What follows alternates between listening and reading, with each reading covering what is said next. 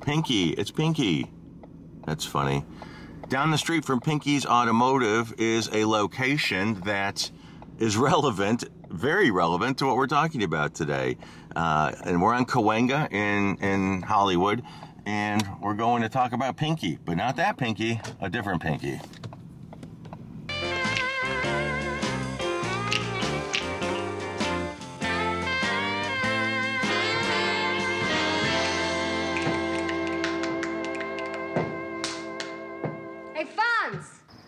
This is the house where they filmed the TV show Happy Days. Actually, the exterior. And in reality, they were probably here for a day. Shot it from every possible angle, every day, or every light, you know, morning, noon, and night, and so they can get all the angles. And it always was the establishing shot of the Cunningham home on the show Happy Days, which ran for 10 seasons.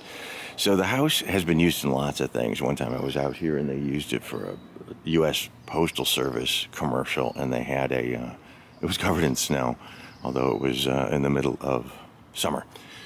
But I'm not here to talk about Happy Days per se. There was, remember in the show, Fonzie rode his motorcycle up that driveway? I'm not here to talk about the show or its stars, necessarily. It's one of the lesser-known stars. Although I did meet Tom Bosley once, and he was talking about Happy Days, and afterwards I told him, I said, thank you for selling your eyeballs to Joan Crawford, and he lit up. He thought that was the coolest thing. And if you don't know what I'm talking about, it was one of the best episodes of The Night Gallery, which was directed by Steven Spielberg. But anyway, I'm not here to talk about one of the main people from Happy Days. I'm here to talk about one of the lesser-known actresses. Her name was Roz Kelly, and she was supposed to be a fixture on the TV show as Fonzie's girlfriend, Pinky Tuscadero. But for some reason, it didn't work out. It's getting late. What do you want to do now? And what did happen, you could see the chimney is secured for earthquakes.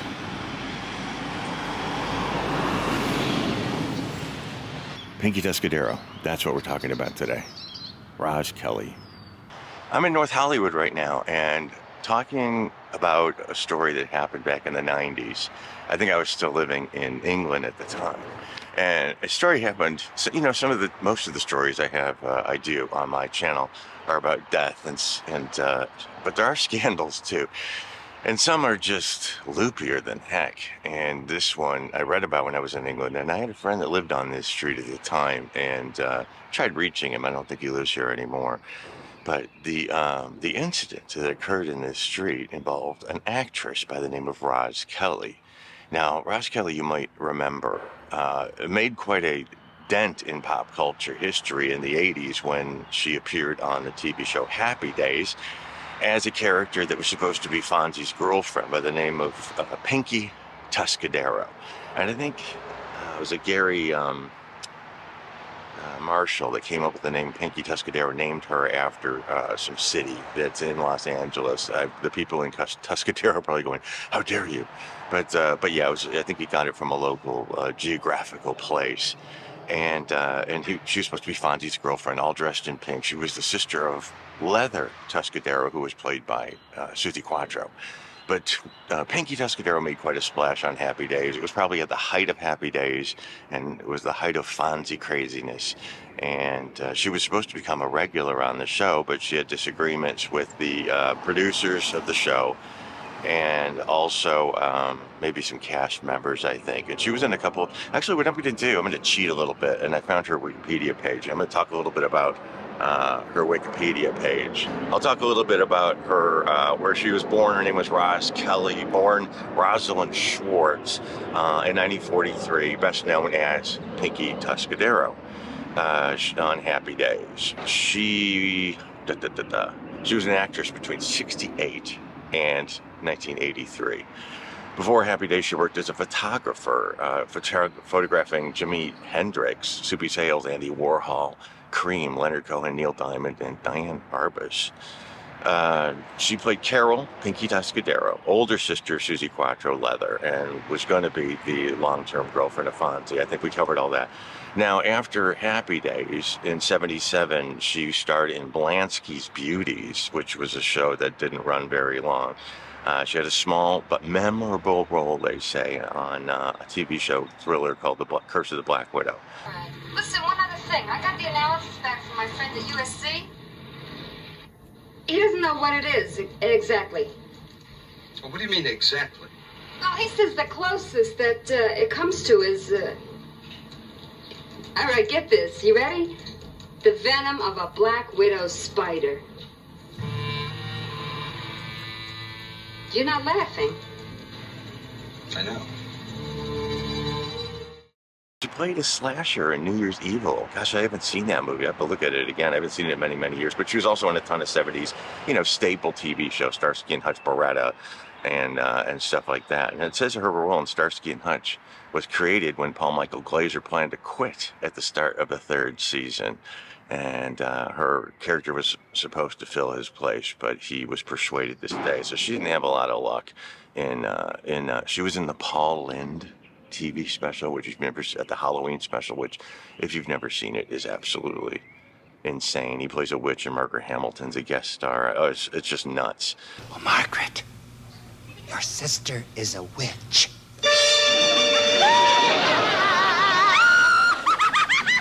I'm getting out of here. Oh, that round toad. I'm marrying Kinky here, honey. How's that for a ring?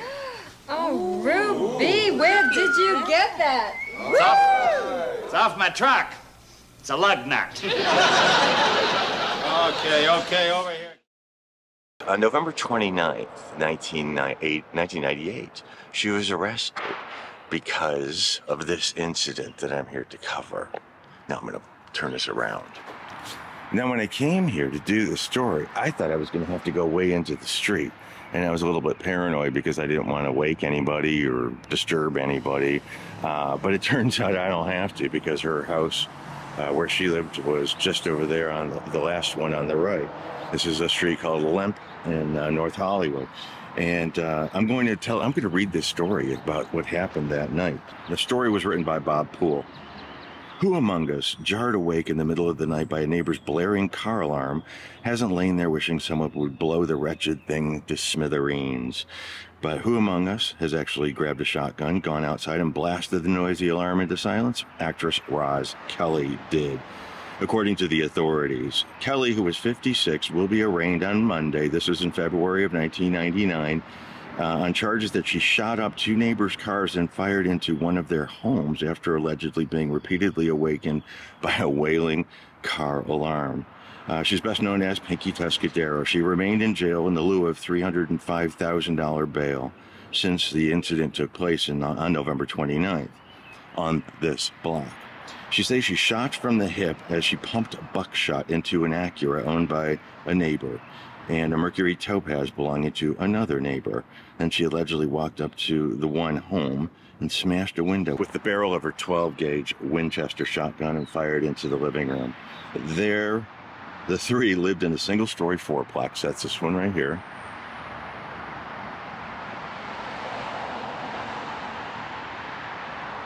In the comments published by a national tabloid, Kelly explained that she just snapped after their car alarm kept going off and keeping her awake. She said she was trying to catch up on sleep that she missed the previous night because of the car alarm when it went off the night before, awaking her from a deep slumber.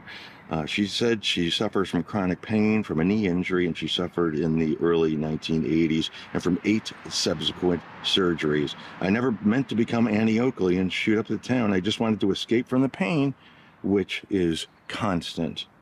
Now, one of the residents whose car it was that got shot up said, "I've heard of people going after cars with a sledgehammer, but not a gun." He declined to discuss the case while it was pending, except to say it was the alarm of the neighbor that angered Kelly. Of course, it figures. Somebody coming right here, that always happens. Always, always, always. One of the gentlemen, a wholesale leather salesman, denied that his car alarm malfunctioned. He said he'd been offered up to $3,000 by tabloid television to tell the story, because that's what happens in Los Angeles. In testimony during Roz Kelly's January 11th preliminary hearing, he recounted how he looked back, saw Kelly standing next to his car with a shotgun. She shot the driver's side of that window. She shot twice after that. She got between the two cars and shot again. She hit the dashboard, the mirror, and the airbag on the passenger side.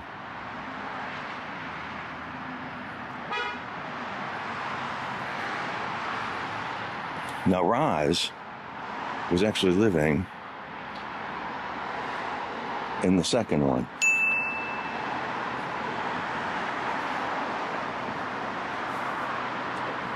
And the neighbors were that one, 5610 and 5606.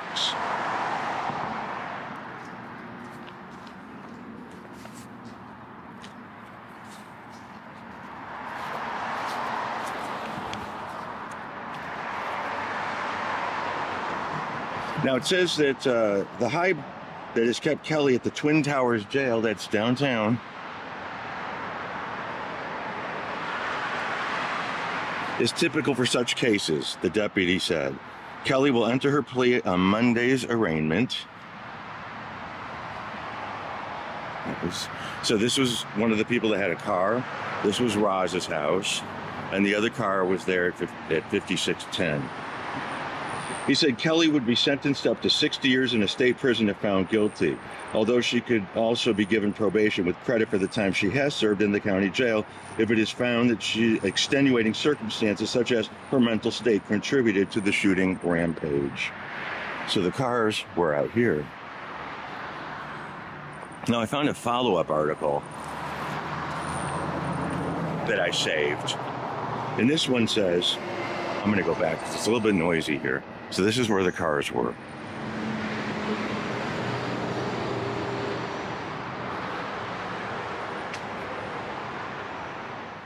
The follow-up article I found says, the happy days are here again for Roz Kelly. The former sitcom star is out of jail, and she's been forgiven by one of the victims of her bizarre shooting rampage, which took place right in front of her house.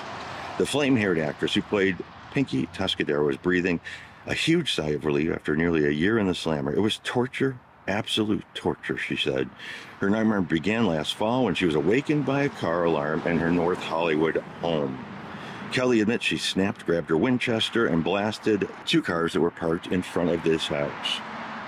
She was sentenced to 3 years in prison, but was released after a judge ruled she needed psychiatric treatment and probation. The people who lived here forgave Kelly, saying bad things happen to good people, and I believe Roz is a good person. Roz Kelly now has an apartment and hopes to work her way back into acting. I don't know what I was thinking, she said. Now, one last thing I'm going to add to this story. You know, Roz is long gone from television. This was something else I found after this. This is like a year later. On October 27, 2000, she was sentenced to 120 days in jail after pleading no contest to charges stemming from an August 20th, 2000 arrest for hitting a man with her cane. When I made this video, when I was on location, I got confused and screwed up some dates. Roz was sentenced for the incident involving the car alarm in October of 1999. A year later, in August 2000, she was arrested again for hitting a man over the head with her cane. Roz had befriended the man, described as a homeless man, who she later said, quote, frightened her, end quote. She became so fearful that she changed the locks twice to her apartment and asked if she could sleep in her apartment complex laundry room. Roz was sentenced to 120 days in jail for the assault. She was credited for the 98 days already imprisoned since the incident, and also mental health treatment, including therapy and prescription medication for what is now defined as her bipolar disorder. So I hope she's well. I don't know where she lives now, but I hope she's well and retired, and that's quite sad.